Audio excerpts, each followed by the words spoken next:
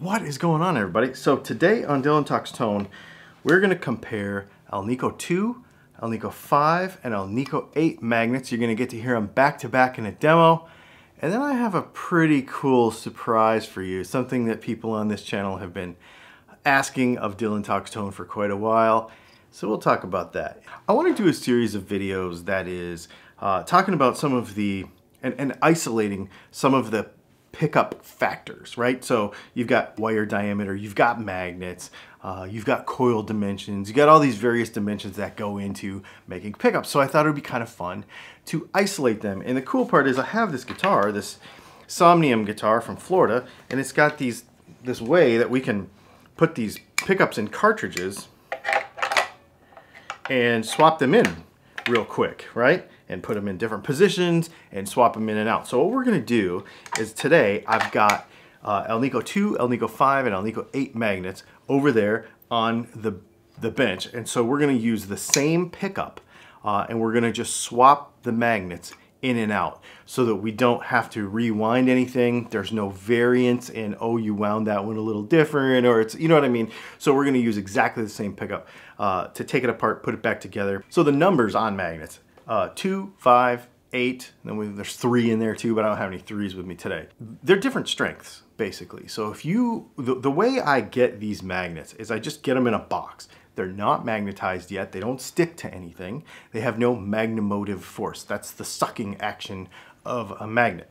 And we have to put them between two magnets and we magnetize them. The number is the kind of the maximum strength that they will get to. So a 2 won't get as strong as a 3, won't get as strong as a 5, won't get as strong as an 8.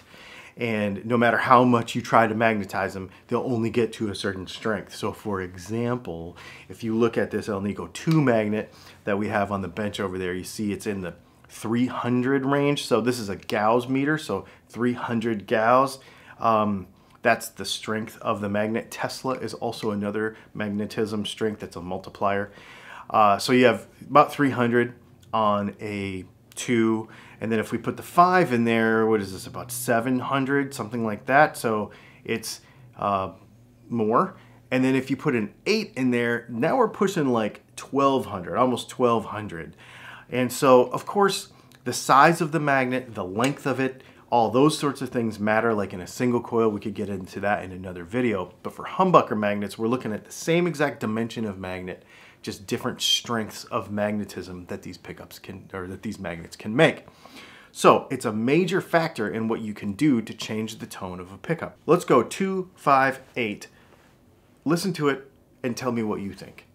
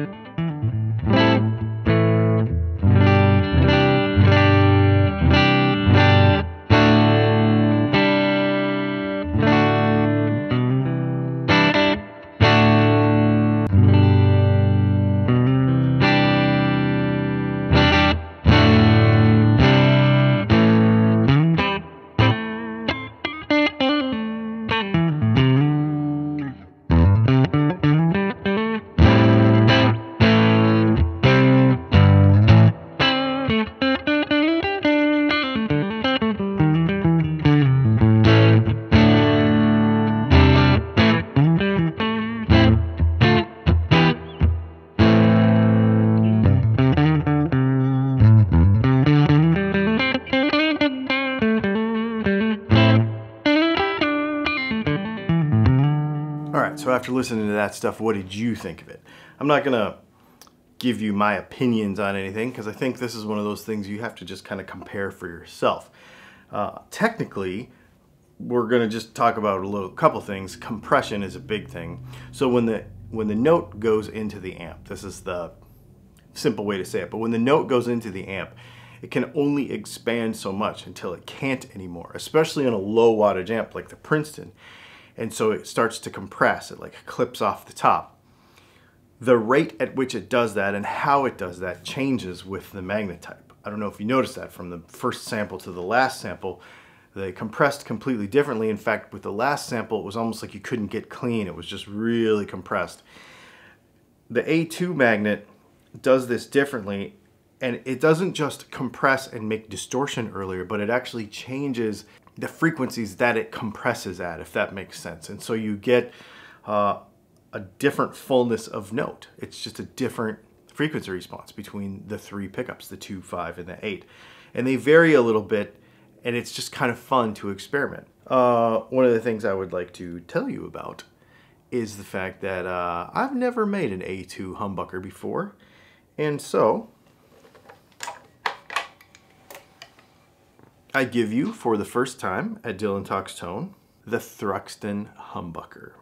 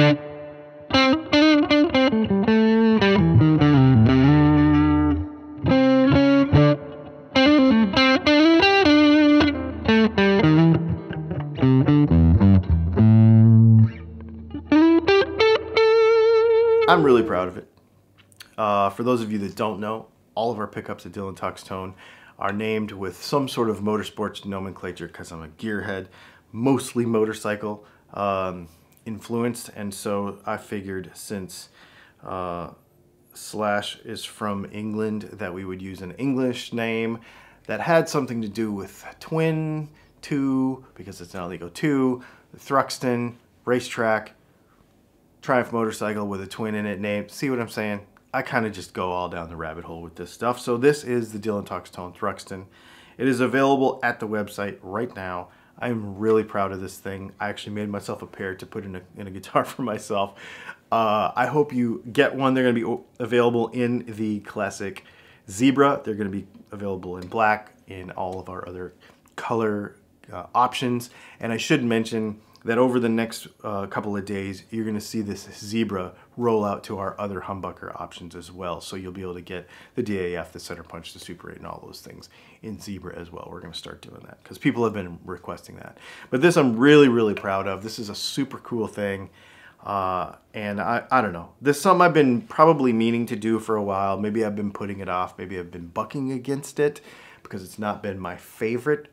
But man, the more I play it, the more I like it. And maybe I'm playing different now. Maybe I'm listening to different things these days. But I don't know. I really like it. So I hope you like it too. It's good. It's about 8.5K Alnico 2. It's pretty cool. I think you'll like it. Hey, do me a favor. Hit the subscribe button and the like button. All the things that you do when you watch a YouTube video. Support the channel with some of the links that we have below. And directly support the channel by purchasing a pickup at DylanTalksTone if you would. That'd be super cool. Make sure you know that we have new videos coming out almost every day. We got one coming out Monday. We've got a podcast live on Tuesday. We got news on Wednesday. We got a live stream on Thursday. And every once in a while like this, we'll throw in a bonus video on Friday. Thanks for hanging out, and we'll see you in the next one.